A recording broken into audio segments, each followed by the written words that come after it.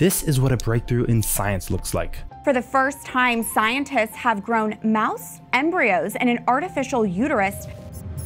This contraption is an artificial womb for mice. It's the first of its kind, and it has successfully created dozens of mice embryos from nothing but an initial fertilization. I show you this because it's the first time that we've peered deeply into womb technology. You see, the science of the womb is very complicated. It's something that we've always investigated from afar, doing as much as we can without placing a mother and her child at risk. Until now, replicating a womb allows us to more thoroughly understand the process of creating life, and already this tech is being brought to human trials. Today, the FDA started discussing the possibility of using artificial wombs. This here is a diagram that will most likely be on display during the FDA's consideration of this tech. It's the size of a baby born at just 22 weeks. They're about the size of a sweet potato. Their lungs have yet to fully develop, meaning they can't yet breathe air. Wait, what does this have to do with artificial wombs? I thought we were growing babies from scratch. Well, for humans, we're using this artificial womb tech for the other end of pregnancy, the path to the finish line. We're doing this because it's what is most needed, what would save the most lives. Around 1 million babies a year die from preterm complications.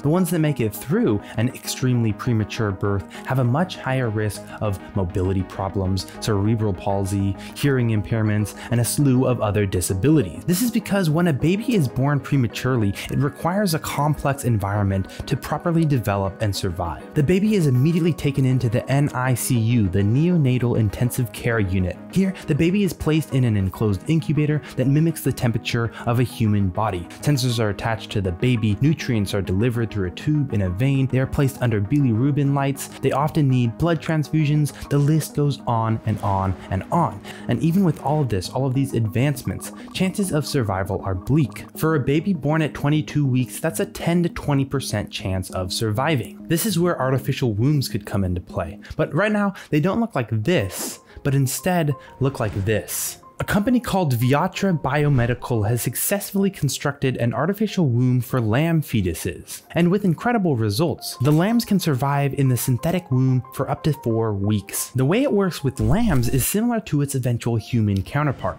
The fetus floats in a clear biobag surrounded by lab-made amniotic fluid. A tube is attached to the umbilical cord, allowing for blood cycling and nutrition delivery similar to real-life womb development. This is why artificial wombs are such a big deal.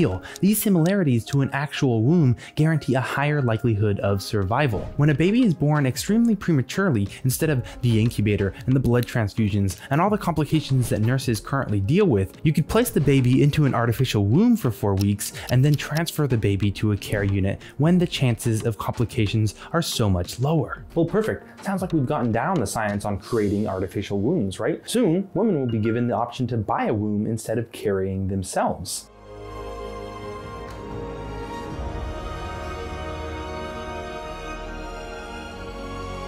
Hold on, not so fast. Making the jump from the end of the term to the beginning of the term is super complex. There's one major issue that gets in the way. It has to do with something that you and I and everyone on Earth has, unless you're some sort of alien.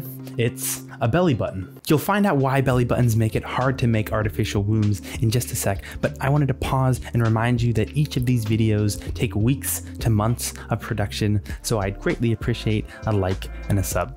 Okay, remember, belly buttons. Of course, the belly button is where your umbilical cord attached you to your mother before you were born, and this connection plays a major role in the carefully choreographed process that relies on chemical communication between the mother's body and the fetus. It's a dance that researchers still don't fully understand. We don't even know how to deal with the size of the cord. An umbilical cord matches the size of a fetus, starting off tiny and growing as needed. We don't have the technology to build some sort of synthetic umbilical cord that knows how to grow in size. Not only that, there's programming that goes into babies from interactions with the blood supply stem cells baby needed. Hold on, have we thought about whether or not we want this technology? Your scientists were so preoccupied with whether or not they could, they didn't stop to think if they should. There's a raging debate going on about the morality of this technology in the first place, rightfully so. On one hand, you have people screaming that it's an obvious benefit to society. The most clear demonstration of that is these dots.